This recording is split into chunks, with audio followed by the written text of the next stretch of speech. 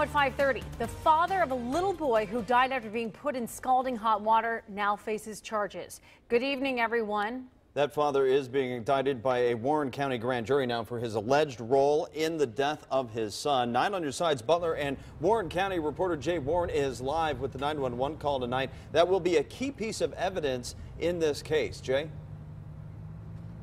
Well, Prosecutor David Fornshell says that 4-year-old Austin Cooper would have lived if he had just received some IV fluids, and that Cooper's father, Robert Ritchie, should have checked on him but did not.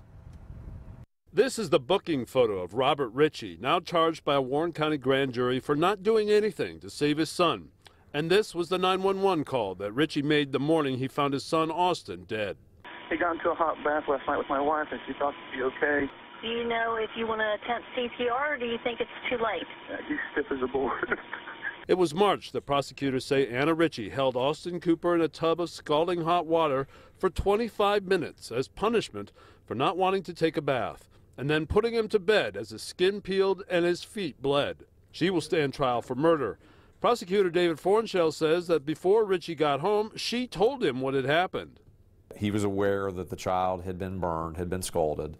He was aware that there was blistering as a result of the scalding. He was aware that there had been some level of bleeding as a result of the scalding, but never went to check on the child to determine the extent of the injuries. Fornshell says that Cooper would more than likely be alive if his father had acted. Based on the burn experts that we have consulted with, had he checked on that child and obtained medical treatment for that child, which is simply IV fluid, there would have been a 95 to 99% chance of full recovery by the child.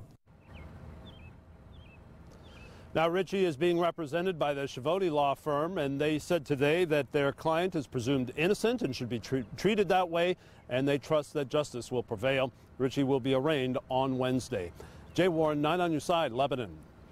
Ritchie's wife and stepmother of Austin Cooper is already in jail.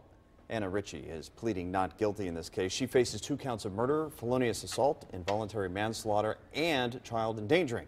Anna Ritchie's trial is expected to begin in late September.